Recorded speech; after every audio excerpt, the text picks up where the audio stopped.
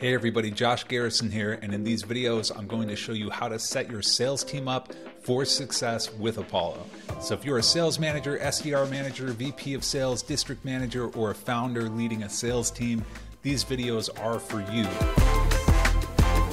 If you don't have an account, you can go to apollo.io, create one, hit sign up for free, or buy one of our various plans. But I'm going to assume you have an account already, and we're going to go ahead and just dive into the platform.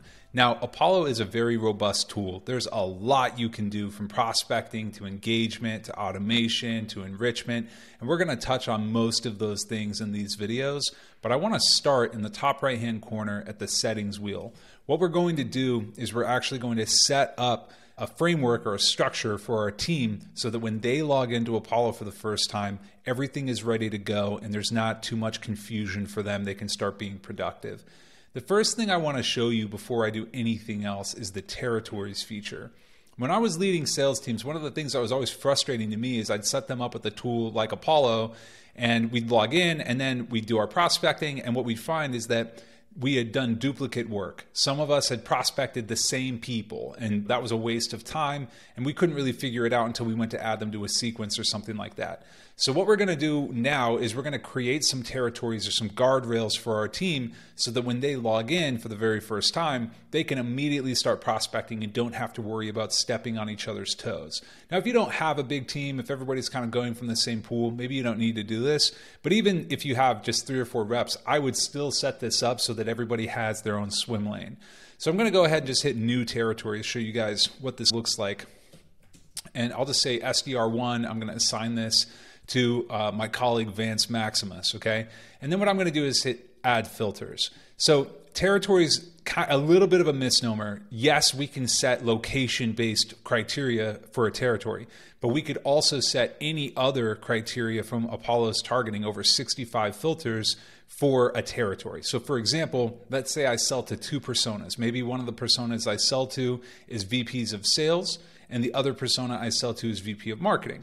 I can set up a VP of sales territory, so maybe one person on my team only gets to focus on VPs of sales, and the other person on my team is going to focus on VP of marketing, right? So what I just did was I created what's called a persona, which we can talk about a little bit later.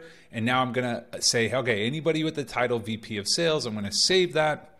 And those are the people who are in this territory. So I sign that. And now only Vance can prospect the people in that territory, right? I can create another territory. You can change this one. Let's call this SDR2. And I can set this up to be my VP of marketing if I wanted to do that. Whatever you want to do, however your territories are broken down in your sales plan, you can recreate that here in Apollo. I know a lot of people have it set up by state. So you can have multiple states set up. Maybe it's the Midwest or the Northeast or the South, whatever. So that would be the first thing I do as a sales manager, is I'd come in here and I'd set up my territories and I would assign my territories to my team. So let's talk about that. So I added Vance to SDR1, that territory. Now what I'm going to do is come back into settings and I'm going to go to users. So this is where I'm going to manage who has access to Apollo. I can just come up here and I hit new user. So when I click this button, I get to put in their name, their title, their email, and then I have to manage their permission profiles. So I'm just going to click on that. Out of the box, Apollo has some permission profiles for you, but I would strongly recommend that you come in and create some profiles for your team. This just allows you to control who gets to do what. So I'll go ahead and create a new profile. We'll call this SDR, and you'll see that this gives me a whole lot of things to choose from. Do I want them to be able to add and edit users? Do I want them to invite people to join, to manage billing, to manage profiles? Tons of little administrative settings over here on the left.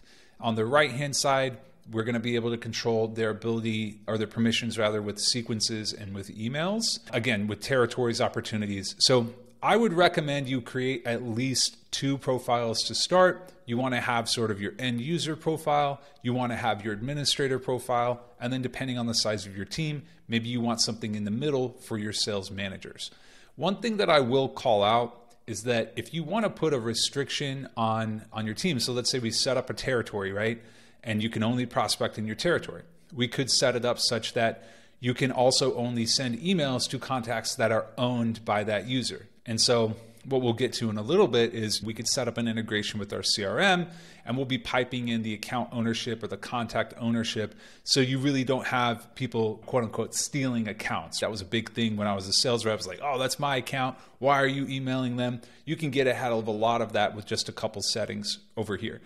For your manager profiles, a couple things I'll call out. Can send emails from.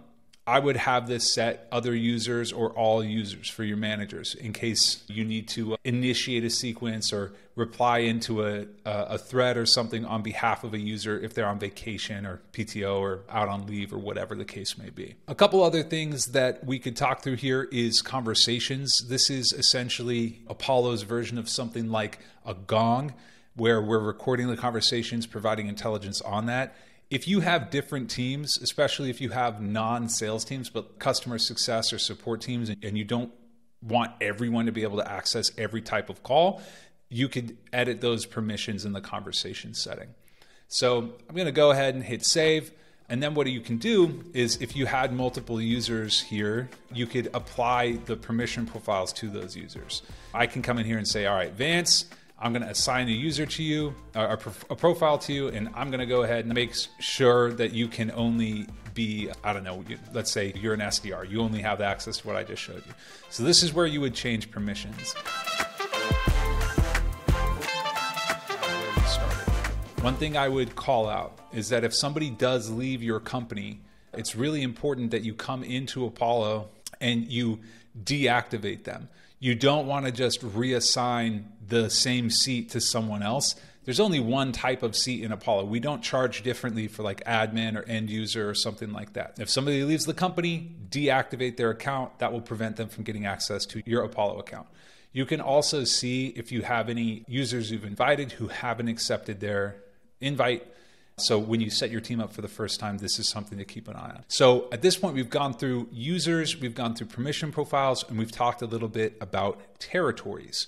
The other things that I would call out here is going to be the manage plan. So this is where you can see your plan settings and your usage of your plan. So most of your plans are going to have a limit on email credits and a limit on mobile credits. You may also have a limit to the minutes available in our conversations tool and in our dialer.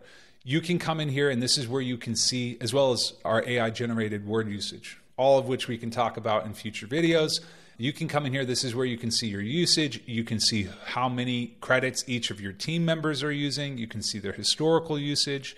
So lots of great data available to you here. You can also change your billing information and settings for your licenses in terms of who you allow to join your instance or whether or not you want to get notifications when new seats are added. Coming in here on a regular basis to check your credit usage would be useful. The other thing that I would show you is that from the users tab, I can go and click on each individual user and I can actually create a limit for them on the number of credits that they have. So I can set each user up to only have 1,000 email credits on a monthly basis or 500 mobile credits or 100 mobile credits, whatever those numbers are, however you want to allocate the credits you have for your team, you should come in here and allocate them for each of the users on your team as well. The last thing I'll show you on this side over here is the teams setting. This is an easy way to bucket your users so that you can find their performance later. So what I mean by that is we could come into the Apollo platform and we could run some analytics in the analytics tab. If I wanted to see how my North America team was doing or my West Coast team was doing versus my East Coast team and do that very quickly, I would use the teams feature in Apollo. This doesn't have anything to do with permissions or profiles or anything like that. It's just a way of grouping your users up. So you can create a team over here. You can say West Coast, and then I can assign team members to that team. Something to keep in mind if you do use a lot of the analytics within the platform. Okay, so that more or less covers the initial setup of Apollo. One thing I didn't call out that I will call out is if you haven't yet, go ahead and head to knowledge.apollo.io and bookmark this page. This is our knowledge base where everything Apollo related is documented, how the platform works. Any question you have, you can just come in here, you can type it. What are credits, for example, and here's some documentation around how the Apollo platform works. So as you're setting things up for your team, I would encourage you to come here first And then if you're not able to get an answer, you can contact your rep, or you can come into Apollo, hit this button in the bottom right-hand corner, and get help that way.